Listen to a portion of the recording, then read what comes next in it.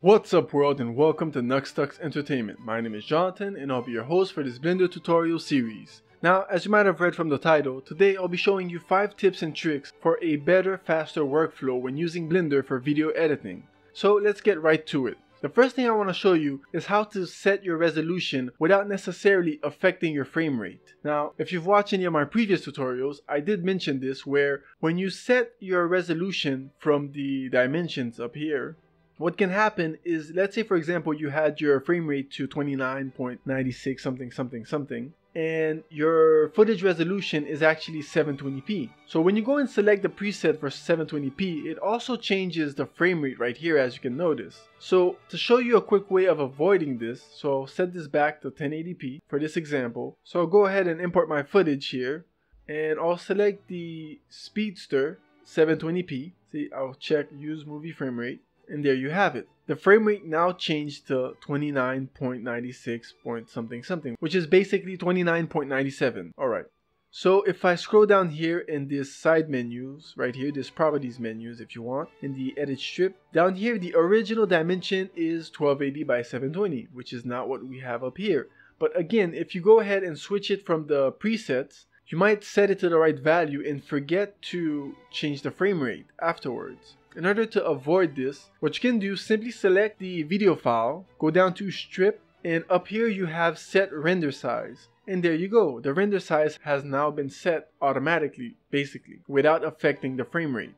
Now, on the flip side, if ever, for example, let's say you had chosen HDV 1080p, notice one particular thing. The aspect ratio here has changed from 1:1 to 4:3. So if you were to, for example, select the video file, go down to strip and set render size, it seems a bit off, doesn't it? That's because with this option, Blender doesn't change the aspect ratio automatically. Also, the frame rate changed because we set it to the HDV 1080p. So I'll set this back to 29.97 and I'll set these two back to 1, and there you have it, it's fixed. But typically you're not going to go and select this just out of the blue, so this is simply a tip after the trick. Tip number 1, setting your render resolution without affecting your frame rate. Moving on to tip number 2. Now tip number 2 is selecting your strips. Faster, better selecting of your strips. Now for this one, I'm gonna go inside of my add-ons here and down into the sequencer add-ons, I'm going to check on the Kinoraw Tools, which again comes by default with Blender 2.79, is compatible with Blender 2.78, and also by default also comes with Blender 2.79a and 2.79b. And if you don't have it, you can always go and download it from the Blender add-ons page, which I showed you how to access in a previous tutorial, so you can always check that out. I'll have a link to it in the description below. But okay, the reason why I'm going to turn this on is because it adds a few extra features which are quite useful, and well, it's quite intuitive. So let's go ahead and turn this on. We get some extra options, which I'm going to uncheck the jump to cut panel because I do not use it. Also, you can look at the hotkeys that this adds for you, which are very useful. I'll tell you that much. These hotkeys by default right there activated with the Kinoraw Tools are very useful. So okay, now if you're just turning this on, don't forget to save user settings when you're done checking this box. I'm going to leave these two off for now because we're not going to get into their features. So tip number 2 is the selection options. So to illustrate this, I'm going to cut this into little pieces. Yeah, that should do it. Okay, and I'll reset my frame range. Alright. So down here in select, you get a few very useful options. So let's say for example that your project was humongous. So I'll go ahead and make this humongous very quickly. I'll speed this up for you. Okay, so there you have it. Now this is quite large. This is quite a lot of segments and fragments of the same footage, but just to elaborate. Now, tip number 1 when it comes to selection, let's say you want to select everything that's here on the right, and you don't want to do a box select because you have to zoom out and zoom in and do all of that, and you just want to snap everything to this strip right here. Well, simply place your mouse cursor anywhere before the first strip that you would like to select. Here, go down to select, and now this comes from the Kinoraw tool, which gives you the option to select any strip after the current frame, for example, and it would select all of these on the right side.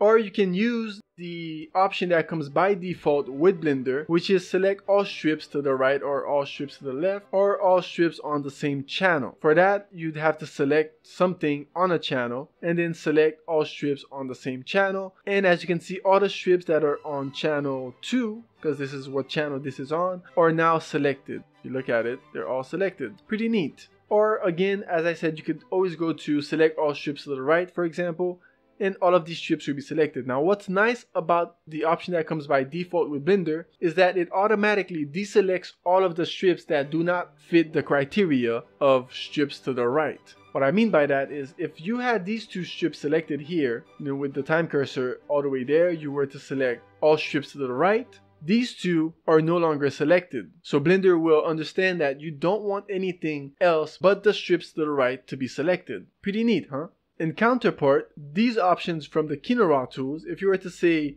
after current frame, for example, these strips are still selected. So that's the difference between the Kinoraw Tools selection and the default selection tools from Blender.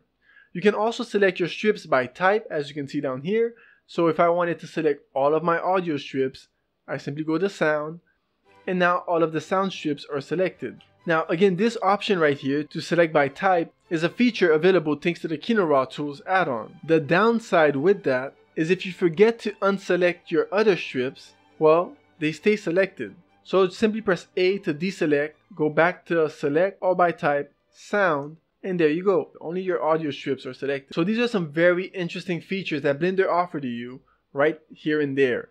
Now, the last one that I'm going to show you for the select options is if I were to select these two strips right here, and they're the only two strips that you don't want to affect, simply go down to select, and up here you have inverse.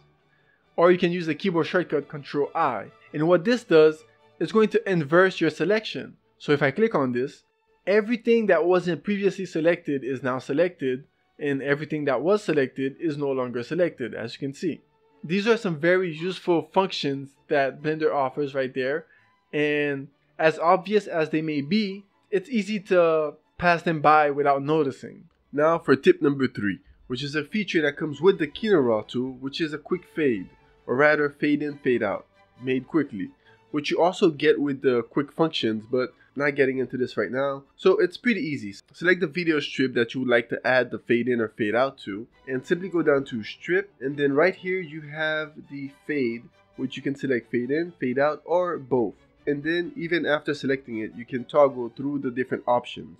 You can select the duration of your fade, so in my case I'll say 35 frames, and this right here, the amount is referring to the opacity. As you can see here, the max opacity is 1, and what that means is if you were to set this to a lower value, for example 0.8, then the max opacity of this strip will now be 0.8. Not something that you can't undo, but let me just go ahead and show you. So if I press OK, as you can see now it turns green because it's been keyframed. If I place the sequencer cursor in the middle of it, the opacity goes up to 0.8 and stops. And on each of the edges, well, it fades in and fades out. So to undo this very quickly, simply put this value back up to 1, right click, and then clear keyframes, and there you have it. So generally, unless you're going to overlay a video strip or image strip over something else, you'll want to set this to 1 so it can be max opacity, and simply set the duration of your fade in and fade out, or both.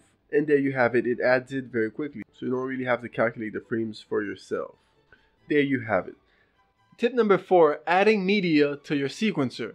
Now this might seem like an easy one, an obvious one, but the Kinoraw Tools actually offers an alternative way of doing this, or rather a somewhat more intuitive way of doing it. Depends on your preferences.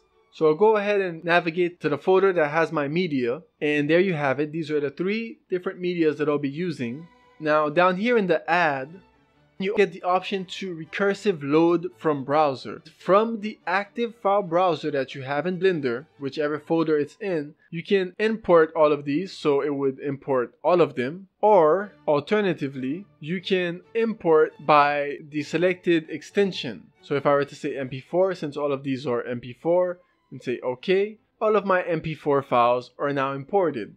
So this is a very, useful tip or trick. Do with it as you please. Last but not least, tip number 5 For those of you who work with motion tracking or masking, I'll open a side window here and switch it over to Movie Clip Editor. Normally you would have to go and search for your same media to open it inside of the Movie Clip Editor in order to create your mask or whichever. Now with the Kinoraw tools, you have two new ways of going about this that are a lot quicker and somewhat more effective. The first one is you can simply select the video file or image sequence that you would like to import into your movie clip editor, and you can simply click on input. This little button here only shows up when you have the Kinoraw tool enabled, and you can create movie clip strip, or you can say open with editor. If I click on open with editor, as you can see, it automatically opens it inside of the movie clip editor, which is quite intuitive, right? The other option here, which is create movie strip, is almost the same option as once you have a movie strip up here, you can simply press Shift A, go to clip, and open a movie clip. The same one that you've opened here already. Alright. Alternatively, if you're not interested in opening it from the sequencer, or rather from the input button, right up here inside of clip, the Kinoraw tool gives you this extra option here, which is the open active strip. So as you can see, I have my GS publicity right here selected. So I'll simply go to clip, open active strip, and there you have it. The active strip is now open. Now of course, they're not synced up because there's an offset here. If you would consider that this starts at, if I select this, it starts at frame 3005. So to fix this, you can simply go into your side menu here, go down to footage setting, and set the start frame to match that of the start frame in your sequencer, and there you have it. Or alternatively, you can go down to input. So let's do this with the speedster footage right here. Input and open with editor. And of course, take into consideration the start frame 3874, and there you have it. Pretty neat. So the Kinoraw tool creates this connection between the movie clip editor and the sequencer. Alright, that's it for today. These were my 5 tips and tricks for Blender and video editing. So if you learned anything new today or like this video, make sure to give it a thumbs up. If not, there's a thumbs down option, but who clicks on that? Anyhow, my name is Jonathan, this is Nuxttux Entertainment, and I'll see you next time.